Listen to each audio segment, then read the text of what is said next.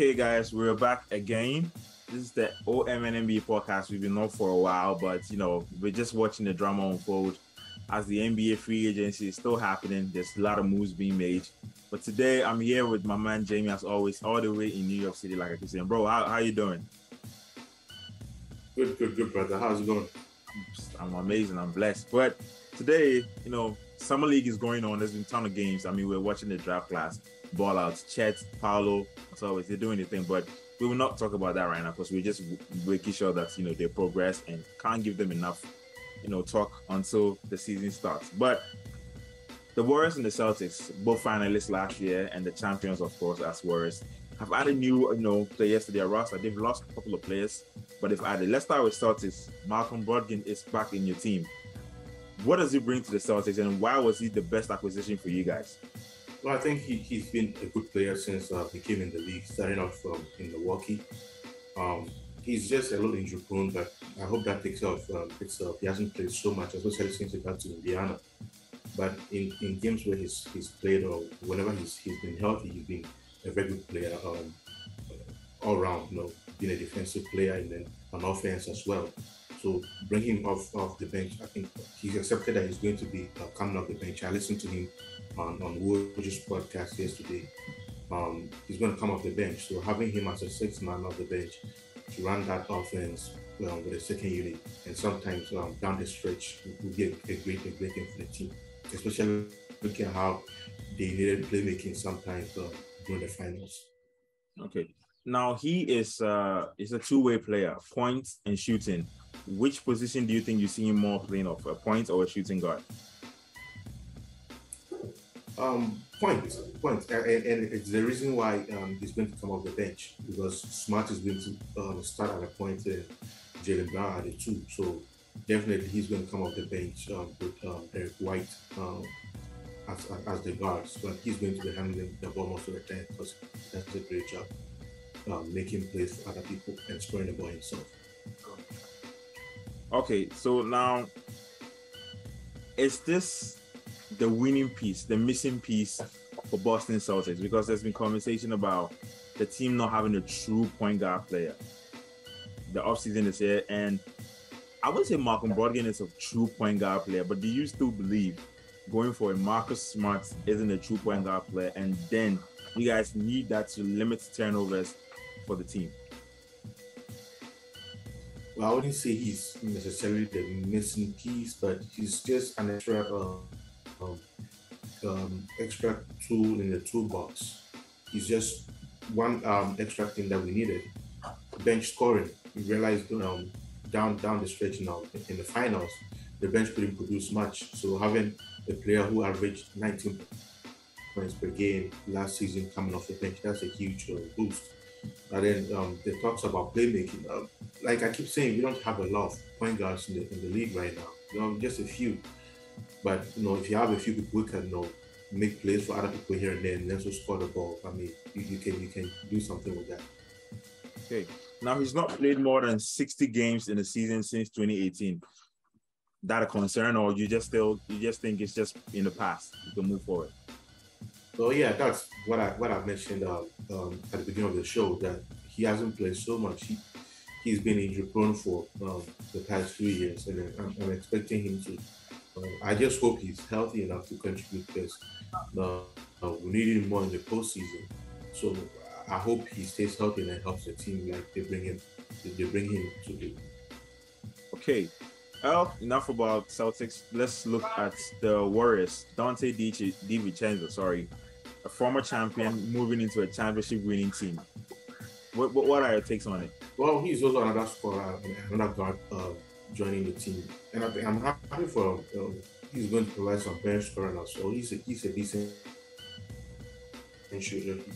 He plays well, and I'm expecting him to help the team, especially with all the departures the team has had in this offseason. Okay. The Warriors has lost a lot of their bench team. The start of Gary Payton's move to the Portland Trailblazers. Juan Toscano, who's going all the way in LA. Otto Porter, who's moving to Toronto with the Raptors. How big of an impact will it have on their bench team? Because now they have to depend on guys like Jonathan Kuminga, Moses Moody, and James Wiseman, who literally just came back and just started playing in the summer league. Do you think the Warriors' subtraction and addition with this young core is going to be great and help them back into the finals? Not bad. I wouldn't say it's going to take a huge toll on the team because these players are like high draft picks who have been in development for a year or two now. I mean, Wiseman 2 years, Kuminga for a year now, and then Moody and all these guys. They are going to have a lot of time to develop this year. They are going to see a lot of playing time, and I think that's the direction the Warriors decided to go in on this going into next year. So I think it's going to be something that would help the team more. They might start off a little slowly because they are young and they are still learning, but eventually they're going to kick things off and then pick up the pace. I'm just excited for what's going to happen. Okay. James Wiseman is back, not playing, he's just now playing in the summer league, hoping to get, excited or, fully fit for the new season. Do you see him playing much of an impact as a big on the Warriors team, or you still think the Warriors need to go small in most of their games?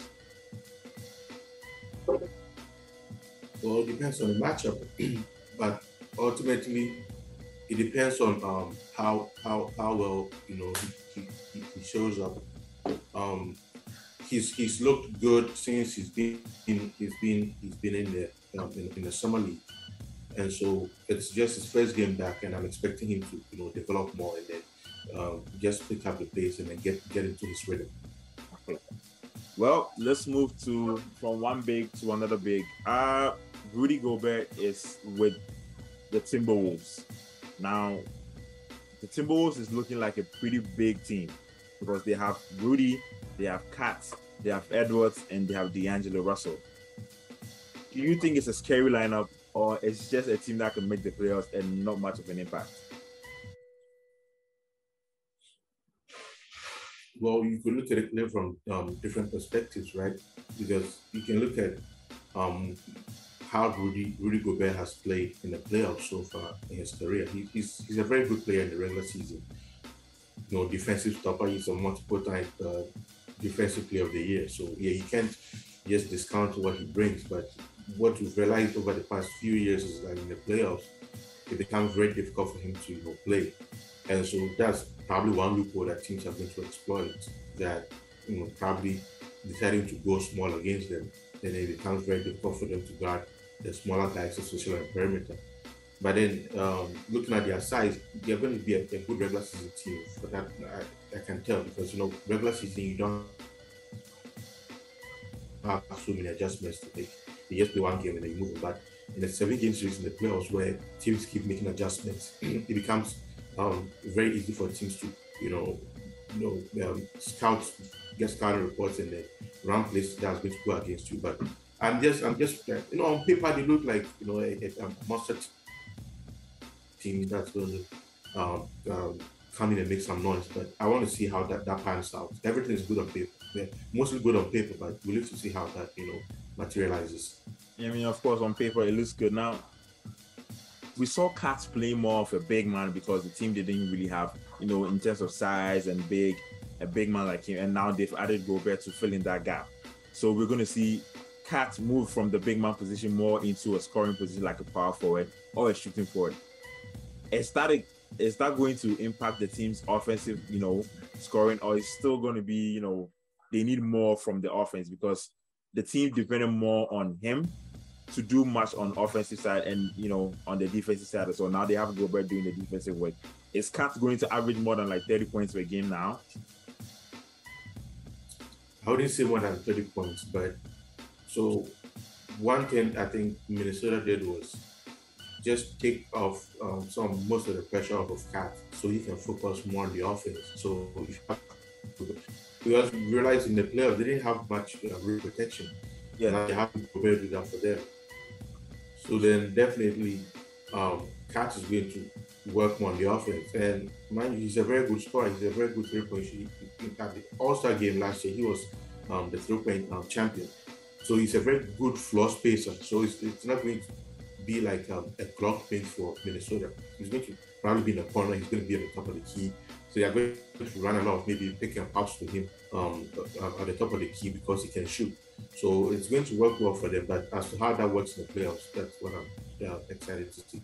Was it a wrong, in your opinion, was that a wrong move? Was it an improvement or, a decrease in, the Rudy Gobert status? Because he's moved from Utah Jazz, who's consistently been in the playoffs and, moved past the first and second round, compared to the Wolves, who's had a very terrible record when it comes to playoffs. So as a Rudy Gobert caliber type of player, is it an improvement or is it a decrease in, his status as a player?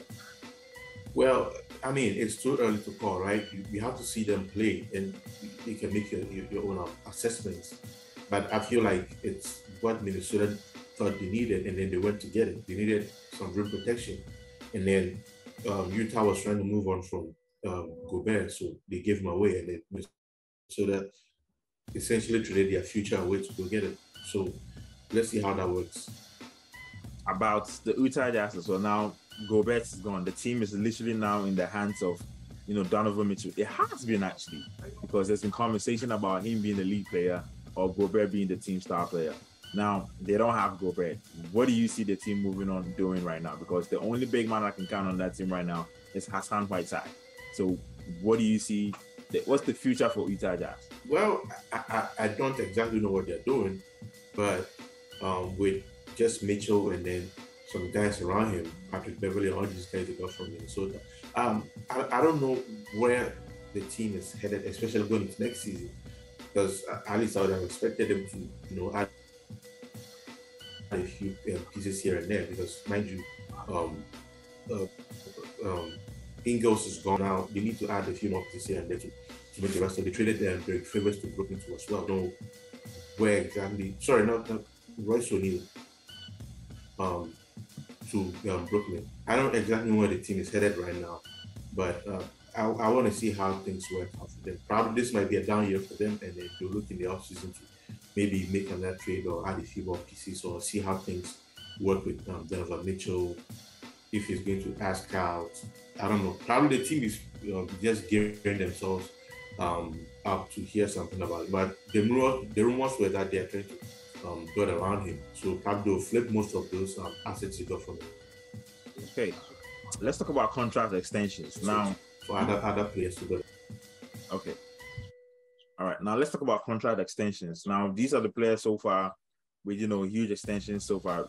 Ja Morant for the Memphis Grizzlies, Darius Garland, Bradley Beal, Zach LaVine, Zion Williamson, Jokic, the MVP, Booker, and Kat. Now let's start with Bradley Beal, because there was rumors, people were thinking he was going to move away from Washington Wizards. Is this a great move? Because, the Wizards still are struggling. Beal needs a second man. Kuzma provided a lot of great scoring.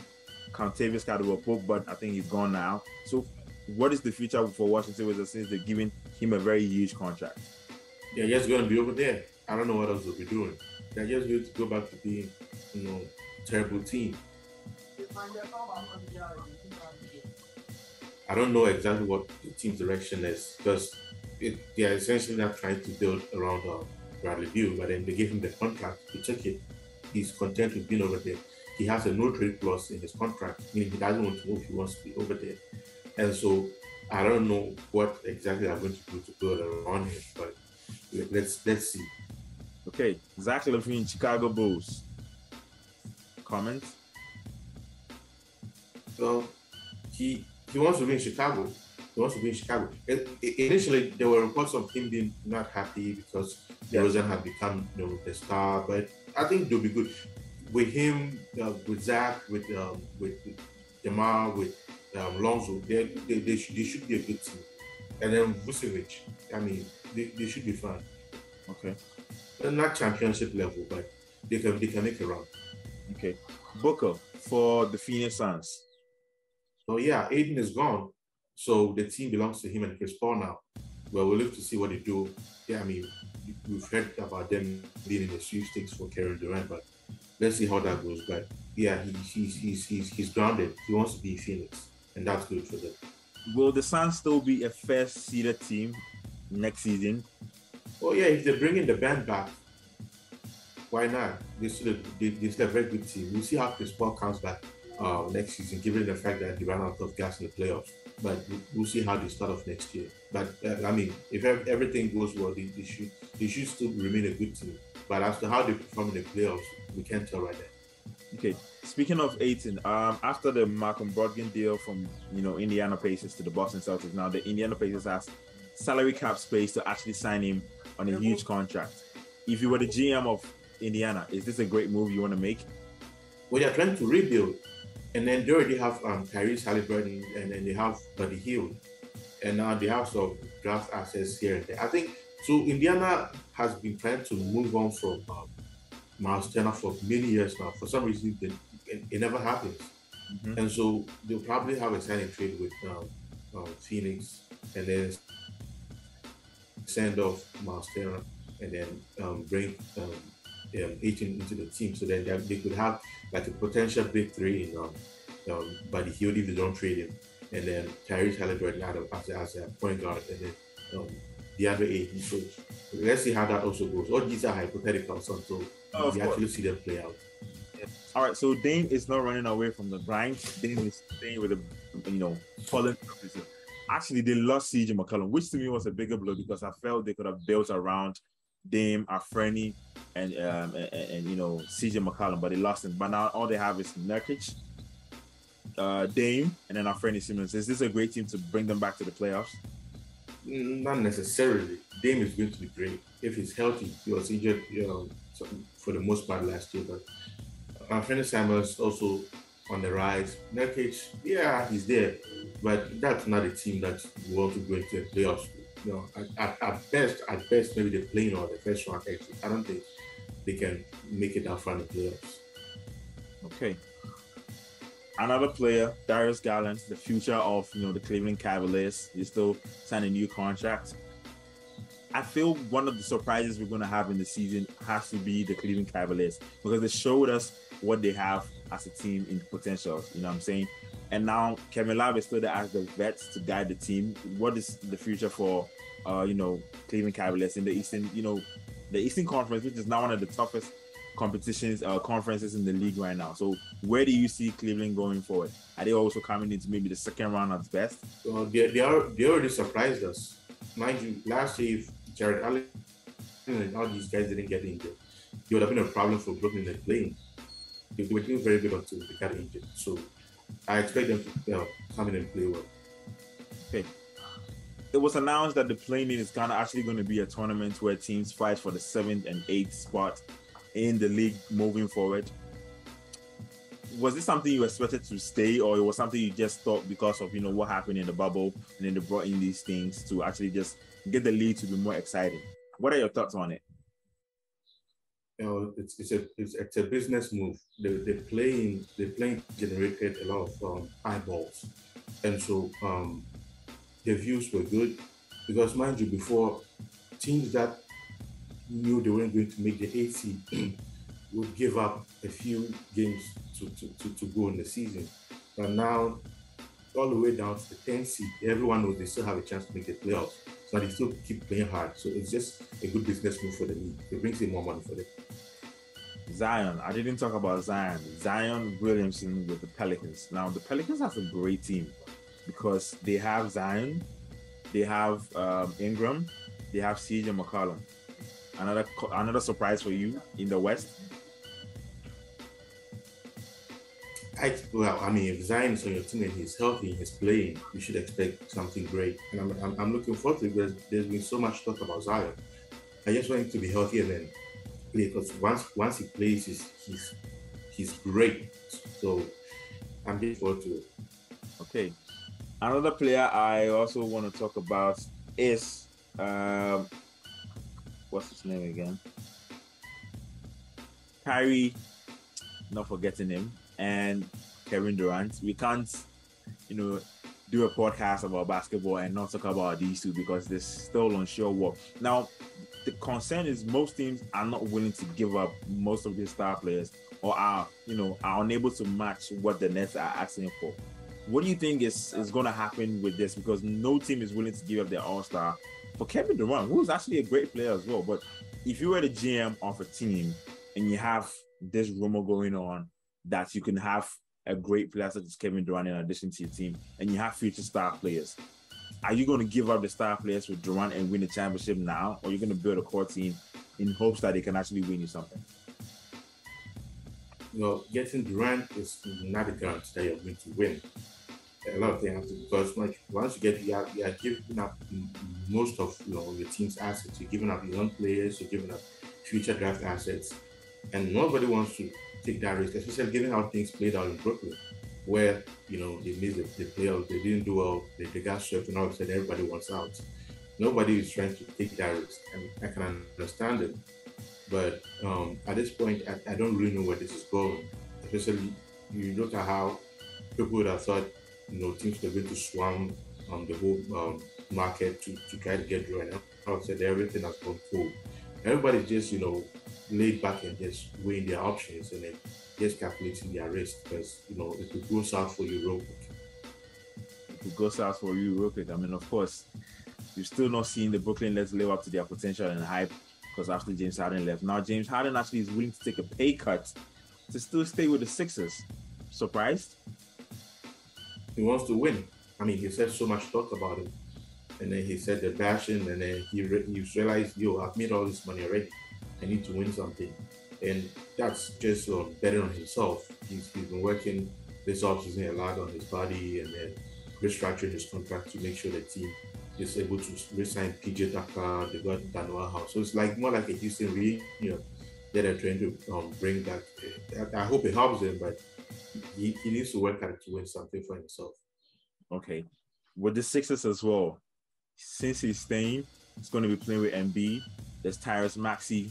Where do you see the Sixers moving on to next season? Because mind you, with Doc Rivers, there's always concern about not him being able to make the finals. There's actually one coach he actually likes to talk about a lot, saying he's been able to hold his CV of 2008 championship for a long time in the league. Is this season going to be, because we've seen some Cassell and there was a viral video of Cassell and James Harden working hard off season. Is this going to be a breakout season for the team as well? Well, I hope they make some noise, especially if he comes back. If James Harden comes back healthy, in shape, and then his hamstring is healed, I should expect them to play some good basketball. Okay, well, it's a lot to unfold. The drama is still unfolding online, and there's still some moves to be made. A little bit about the summer league. Banchero and Chet, are playing now. Banchero has been rest. The Orlando Magic are saying he's had enough of him in the summer league. They are convinced that he's making in the league. Where do you see the Orlando Magic? Orlando Magic for me has been in rebuild mode for a long time, ever since they lost the likes of Willard. Very long. Yeah. Still in rebuild mode, but they have a couple of guys that you can say could be a little bit of a problem. Can they make the play-in at best? This season, I can't tell. Because the East is stacked, because even in the bottom, you're talking about maybe you're talking about Charlotte, you're talking about, I don't know the situation in Charlotte right now. I don't know who's coming back in terms of Miles Bridges or this Montrezl Harrell. Different issues in Charlotte, but yeah, that's just by the way. There's Charlotte, there's Cleveland, there's all these teams. So I don't know where Orlando will be, but they are building, and I expect them to grow and make some more noise in a few coming years. They re-signed Mobamba. Bobo. Yeah, they have Bobo. I don't know what contract he's on, but yeah, they have Bobo. Yeah, they have Bobo. So they have Bobo on re-sign, and they look to be one of the very tall teams in the league. Is this still, you're still not convinced that our league at least playing our best? Well, being tall alone is not enough. You have to be you have to be good enough to play. I mean, if being tall was it, Taco would have been the best player.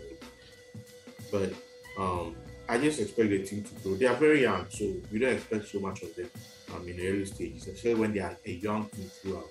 If it was just a young player thrown into a group of adults and veterans, that would have been a different situation. But they are just a young team mostly throughout. I think their oldest players would be maybe Terrence Ross and then Gary Harris, who they re-signed. But then most of them are just young players, Jalen Suggs, Karl Anthony, and then now Paolo Banchero. They're young, so let's see how it goes. The OKC has Shai Gilgeous-Alexander, who's a certified baller. Like he can score. They added Chet. They have Josh Giddey, also playing our best for you. Well, they are going to be somewhere around, just sniffing the edges, but they are not going to get there this year. Not this year, but they'll be there soon. They don't have Chris Paul on the team. The year they had Chris Paul on the team wasn't a very good team, but then Chris Paul took them to playoffs. They don't have Chris Paul this year. So they're still going to learn. I'm not going to give them any. If they make it, wow, that's another achievement. But I'm not expecting them necessarily to make that huge this year. Okay, all right. Well, it's been the OMN NBA podcast with myself and my man Jamie, all the way in New York City. We looked at all the moves being made in the summer, and off season is here. Hopefully the season starts very soon because we miss basketball. Summer League is still ongoing, and there's games every day for you to catch more than 5, 6, 7 games. And actually talking about Summer League, what are your thoughts on Scottie Pippen's son and Shaquille O'Neal's son? You watched a little bit of highlights of the games. What do you think of them? Well, Scottie, I like Scottie, but we have to see more from O'Neal. Okay. I don't know. This is Summer League. Let's see how. Well, let's hope they actually get signed by the teams. But they should be good in the future. They still get a few more things to tighten up here and there. But I like Scottie. I like playmaking people. So yeah. Oh, okay. All right. Well, it's been an OMN NBA podcast with myself, Jamie, all the way in here. Thank you so much. And do not forget to like, subscribe, and share this channel to all your people. You can actually catch it on Spotify as well and then listen to the podcast as always. So we'll be back with more great content. Like I said, OMN NBA podcast. My name is Derek and I did with Jamie all the way in New York. Thank you so much. Hope you guys enjoy more content on the channel.